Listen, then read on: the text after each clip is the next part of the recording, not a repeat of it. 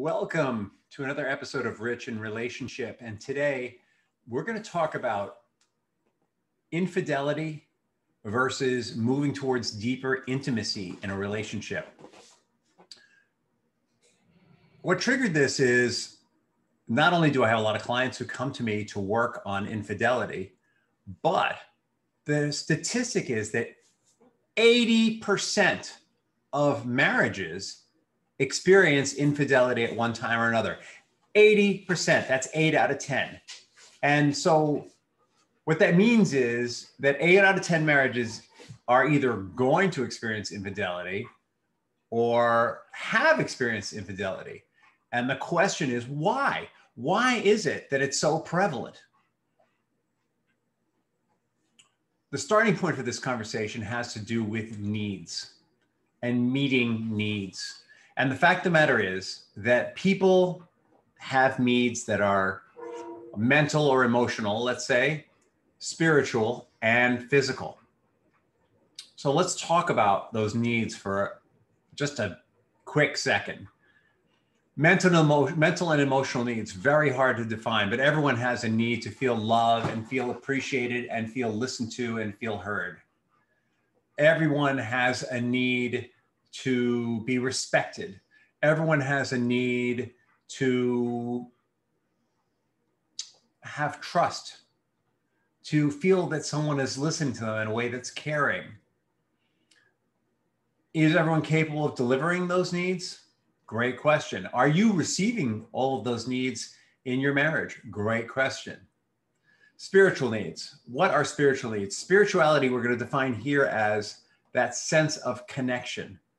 Because in the most basic level, it's that sense of connection to other people, connection to nature, connection one with the universe. And if you have a higher power in your life, it might be a direct connection to God, whatever you call God. It's that sense that you are a part of. And I guess what I'm going to ask you is, how alone do you feel at times? How often do you feel connected? And how much do you count on your marriage to deliver that sense of connection? And how disappointed or how often do you take that sense of not being connected and critique your marriage with it? All right, let's talk about the most important part, right? Physical needs. We all have physical needs. Very often, marriages, we hope, have a high level of physical intimacy. We know that when two people meet, they fall in love, and they're like usually having all kinds of physical intimacy in the beginning when they're in love. It's wonderful. They're attentive to each other's needs. They get married and have children, and something changes. And so we know that there's something about the getting married and the having children that changes that dynamic. And what we know for sure about falling in love is that it is measured as having a 2 to 3 year shelf life. So studies on falling in love shows that people fall in love for 2 to 3 years. That's it. And something happens after 2 to 3 years. They fall out of love. Maybe it's the getting married. Maybe it's the having kids. We don't know. But with that intense attending to one another's needs that comes with falling in love, with that ending also comes a drop in physical intimacy and physical needs being met. And so what I'm going to ask you is, how disappointed are you that that's not going on anymore? If you've had children and one of you, for one reason or another, is less interested in being intimate than they were, how disappointed are you that you're not having that physical intimacy? How much are you judging the health and well-being of your marriage by that? All right, so infidelity. Happy marriages can have infidelity. Did you know that? You don't just have to be unhappy. And it's because everything might be going well in the marriage. You might be showing up as excellent parents. You might be going to parties together and showing up as good partners. You might even be having some conversation. But the truth is that if one of these need areas is not being fulfilled, it opens up the possibility of infidelity. And what are we calling infidelity here? Is infidelity the act of having someone in your body or inserting yourself in someone else's body? Or is infidelity when you are emotionally intimate with someone in a way that you should reserve for your marriage only? Or is it, if you have sex with a hooker, is that infidelity? If you get a lap dance, is that infidelity? If you go out to a party or go out to a bar and meet a guy and flirt with him and maybe you even make out, is that infidelity? If you get obsessed with your work to the point where you're less attentive to your partner's needs in all three areas, and because you're getting all your fulfillment from your work, is that infidelity?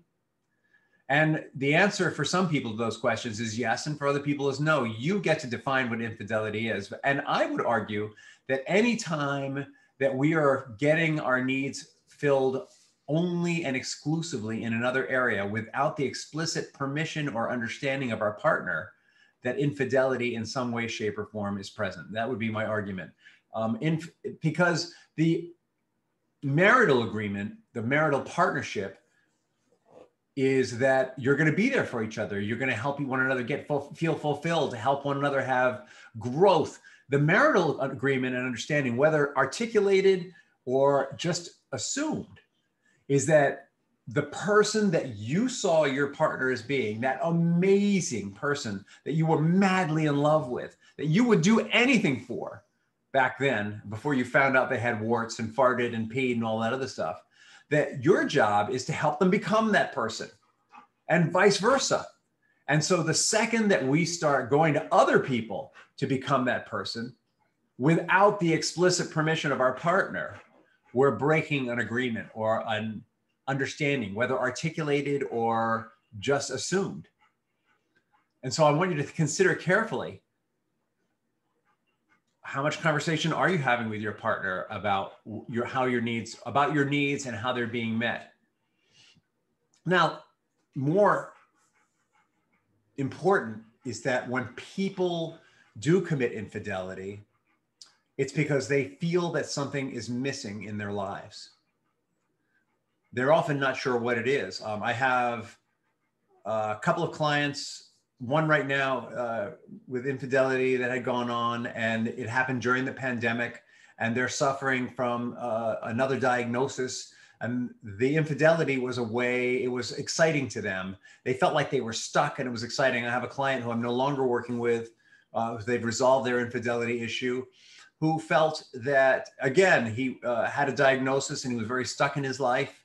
And he had his wife's absolute trust. And the idea of having an affair was exciting and engaged him in a way that wasn't happening in any other area in his life. It was. Now, does that mean that they wanted to leave their wives? No. They both loved their wives and they both worked it through. But what it does say is that in one of these three areas, mental, emotional, physical, spiritual, they felt stuck, maybe all three. And that the act of intimacy was less about cheating on their wives and more about fulfilling an unfulfilled need. I'm going to say that again. Infidelity is often less about your wife. Sometimes it's not even about the person that you're having the relationship with, whatever kind of relationship it is. These gentlemen were having physical intimacy with these women. It's about feeling stuck.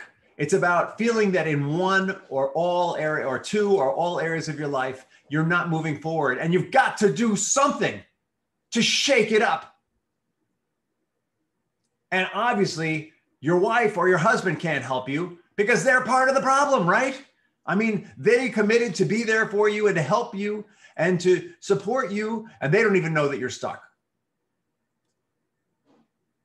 Now, that's not completely their fault, is it? I mean, in those situations, those examples that I gave you, neither of these gentlemen communicated to their wife that they were stuck. In fact, there wasn't even a conscious conversation happening about stuckness. It was an unconscious dialogue they were having with themselves.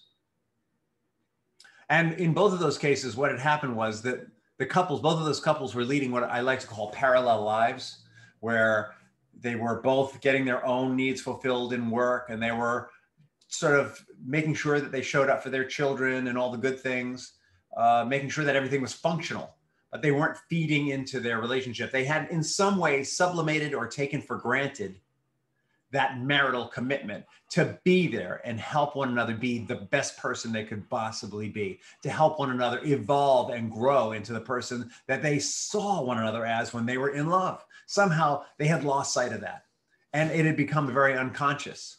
So my dog is panting away back here. This must be super exciting. So what we can infer from this is that the reason why 80% of the world, the married world, commits infidelity is the unfulfilled needs. And it's not necessarily about your wife or your husband. It's about unfulfilled needs. And somewhere in there, there's this lack of communication. There's some almost like the agreement to be there for one another has been dismissed, forgotten, sublimated, whatever you want to say. So how do we address this? Let's talk about what is intimacy. You know, at a time where I was more of a sexually loose person, I didn't really believe that sex was an intimate act. It was just something that two people did together for fun. But I've come to believe that if you're inside somebody's body, or if you're having someone inside your body, that's pretty intimate. It may not be emotionally intimate, but there's an intimacy about it. You can't get much closer.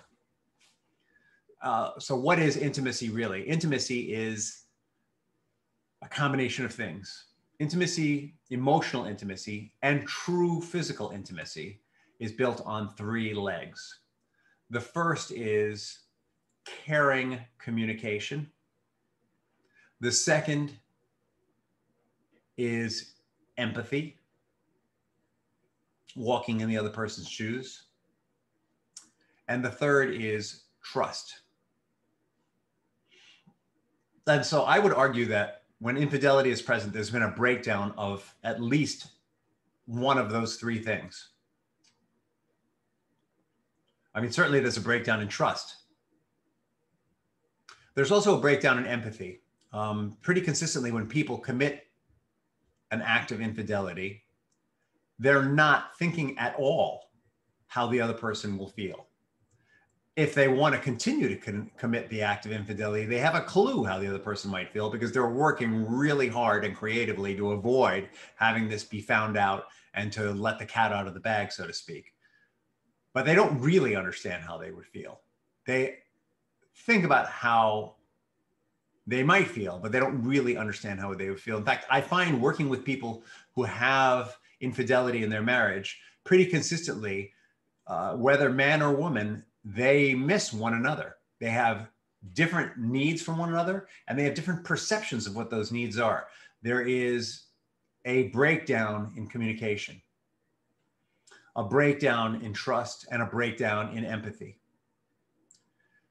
And if you're concerned that your marriage is going to become one of the 8 out of 10 marriages that has infidelity present in it, take a look at those three qualities. How much caring communication is there? How much are you talking about your mental and emotional needs? How much are you saying, wow, honey, the pandemic's over and I've noticed you're still a little blue. You want to talk about it? Or maybe you should see a therapist if you can't talk to me about it. Or I've noticed we haven't been physically intimate with each other. Is everything okay? What's going on? And you can't really have empathy unless you learn to listen. So when they do start talking, make sure that you're listening. And I've done a lot of presentations on how to do committed listening. So I'm not going to go over that again. But basically, you want to make sure that you're listening and reflecting back what you're hearing so that they know that you're really listening to them. And if you're really listening to them, you'll start to understand where they're coming from, what's going on, and you will develop a deeper understanding of who they are and where they're coming from, and empathy will happen. When you start having these caring communications, when there's enough trust that these communications are honest, and trust means removing criticism and snarky remarks, and even sometimes joking, because joking can be a form of criticism. And when you're really listening and having caring communication, that's when you have the opportunity to start building a needs-based relationship. And so the first thing you need to realize is you can't fulfill all his or her needs. The end. You can't. No human being can possibly fill all the needs of another human being. Despite that experience of being in love where you were each other's be all and end all, the truth is that when you were in love, you set aside a lot of stuff in order to have that experience. You did not focus on work. You did not focus on friends. You did not focus on your own development. You were totally gaga-eyed and focused on one another. That's part of why being in love can't go on forever and ever. In order to develop yourself and your marriage together, you need to get that you're not going to fulfill all of their needs, but you can work at fulfilling them. So let's start with mental and emotional needs. There are some mental and emotional needs that can only be fulfilled through personal development. Actually, let's roll this conversation back, right? The truth is, who really fulfills your needs, my needs? Who really fulfills my needs? Are my needs only to be fulfilled by outside sources, or does it come from somewhere inside of me? And that's the question I want to ask yourself. Are my needs being fulfilled from outside sources, or are they being filled from somewhere inside of me? So another thing I can tell you about those clients who I worked with who had infidelity in their marriages, they were trying to fulfill their needs from an outside source, but in the end, they returned to their marriages because even though it was exciting and new, and it jolted them out of their stupor to have that affair, it did not fulfill their needs. So the only place that needs can really be fulfilled is inside of ourselves. That if you have from the spiritual point of view, that is that connection to everyone and everything. When we're connected to everyone and everything, they are inside of us, and we have that sense of being a part of, but it's still within us. We can turn outside to God if we're believers of some kind, but in the end, that Godhead is residing within us. We can turn, if we're not believers, we can turn to that connection to the universe. But in the end, then the answer is even more inside of us. We're never going to get the answers we want from other people. We're never going to get the love we need from other people, but they can help us with that. And so the question is, how can we help our partner fulfill their needs? I heard this woman, I was on a, what is it called? Clubhouse. I was in the Clubhouse call yesterday, and this woman got out there and she said, I need a man to fulfill me 4 or 5 times a day. And I have not yet met the man who can do that. And I am not a nymphomaniac, she said. And I don't know if she is or she isn't. But what that told me was 2 things. First of all, it told me that when she says I need, she's looking for fulfillment outside of herself. And she does not feel she can manage her own needs, right? If I'm hungry, I don't have to eat. In fact, I can not eat for many days at a time and be hungry. If I have a desire for physical sex, I don't have to act on it. And I won't die if I don't act on it. And I won't feel fulfilled and unhappy if I don't act on it. In fact, if I don't eat for 10 days, that's not going to make me miserable if I have the right mindset. So our body does not determine our happiness, nor does it may determine our needs. There are needs that we have to take care of this body, but our body does not determine our happiness. And the second thing it told me was that she very much believed that her man would have to perform 4 or 5 times a day instead of maybe being creative and finding other ways to fulfill her. And so there was a closedness to that statement on 2 levels. And one was she was closed to where her happiness, her joy, and her fulfillment comes from, really. And she was closed to what are the possibilities should she meet a man who fills her need for emotional and spiritual connection, but maybe falls short on the physical side. Would there be a work through, right? And so that's what I want you to consider. We've all fallen in love with someone who's maybe not perfectly in alignment with us. And where we set our values, physical, emotional, spiritual, what we value the most is going to impact a lot the lens through which we judge that relationship by. But keep in mind, there are always work-throughs. I have a couple where one person is a very intense believer and the other one is agnostic. And the one who's agnostic further hates religions of all kinds and feels that religions are the destruction of the planet. And the believer is involved with a religious faith. And how do they work it out? Well, they work it out because the agnostic is very clear that the believer is not totally hooked by the religion. And the believer is very conscientious about acknowledging the agnostic's needs and feelings and doing their best to communicate to the agnostic what that spirituality means for them in non-religious terms. And so they work through that. It's not a perfect fit. They have different, but their overarching concept of spirituality is still in connection. So they focus on that. They focus on the commonalities and they de-emphasize what am I going to call them? The disconnects, the places where they're missing one another. And there's an understanding between them that the believer is going to go to a spiritual community to do whatever that person needs to have that kind of connection. And there's an understanding that the agnostic is going to do whatever they need to fulfill their sense of connection, and they meet somewhere in the middle. And because there's an understanding, there's no infidelity in those acts. So I'm asking you to consider, what are the needs of your partner? Mentally, emotionally, mentally/emotionally, kind of the same thing.